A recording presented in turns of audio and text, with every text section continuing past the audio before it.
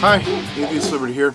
Today I'm going to talk about why intelligent design is not science. I have been arguing back and forth with Christians and Creationists about the so-called theory of intelligent design.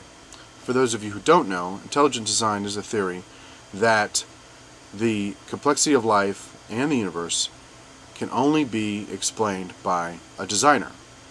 This designer is an entity who is supposed to have the ability to manipulate reality in such a way as to create, the complex living organisms that we see around us, at once. The ID proponents tout this theory as a refutation or alternative to Darwin's theory of evolution by natural selection. I'm not entirely sure this is true. I think that most of the ID proponents I have debated see it as a refutation of theories about the origin of the universe as well as theories of the origin of life. Creationists don't seem to understand that the Big Bang and the theory of evolution by natural selection are two unrelated theories from two unrelated fields of science. They also don't seem to understand that the theory of evolution does not posit a solution to the origin of life question. That is the field of abiogenesis, and the theories that are being put forward there are much younger and much less supported than those for the evolution of life after it began. I think this demonstrates the average creationist's ignorance of the science they are trying to refute. On the other hand, the scientists that are advocating ID as a scientific theory cannot be said to be ignorant of the evidence for evolution by natural selection. These men are committing the cardinal sin of science. They are establishing the principle that they wish to prove and then working to prove it. That's not the way science works. In science, you come up with an idea, a concept, or a prediction that you think should be true given current knowledge and the theory that you're working with. And then you test it using experiment or observation. If the result is positive, then great. You've confirmed your hunch or your guess. But if it's not, then you go back and you change the hypothesis or even change the theory to adjust to the new information.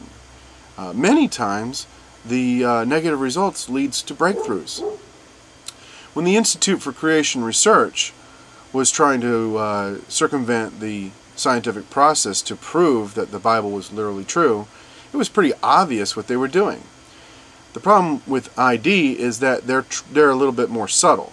What they do is they put forward this concept of irreducible complexity, and they've done significant work in describing what irreducible complexity means using the science or the mathematics of chaos theory. The problem is they haven't defined how we can tell an irreducibly complex system from one that is not. They have also not discovered an actually irreducibly complex biological system.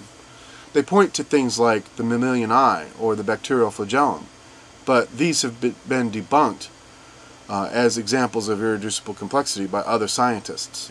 However, all this talk about disproving irreducible complexity really misses the point.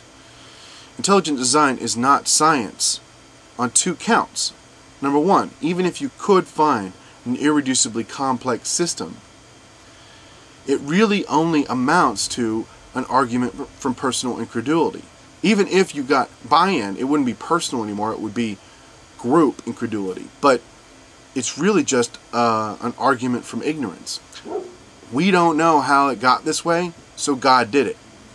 But number two, let's suppose that the real answer, the true answer is that God did it, that there really is this God and really did design something. He created the bacterial flagellum or whatever. The answer, God did it, just adds more questions, like how and why. My guess is that the ID proponents really just want to stop at God did it and leave the and not ask any further questions. On the other hand, if scientists, a real scientist, were to encounter an apparently irreducibly complex system, his first reaction would and should be to look for errors in the finding. The next reaction would be, the next step would be to develop principles and techniques to study the system. And as we gain understanding, my bet is that the irreducible complexity nature of our understanding would dissipate, because as we get more information about the system, we'll be able to see how it could be reduced and still be useful. Okay, so that's the end of this video. Thanks for watching. I really appreciate it. And you guys have a great day. Peace. Atheist Liberty out.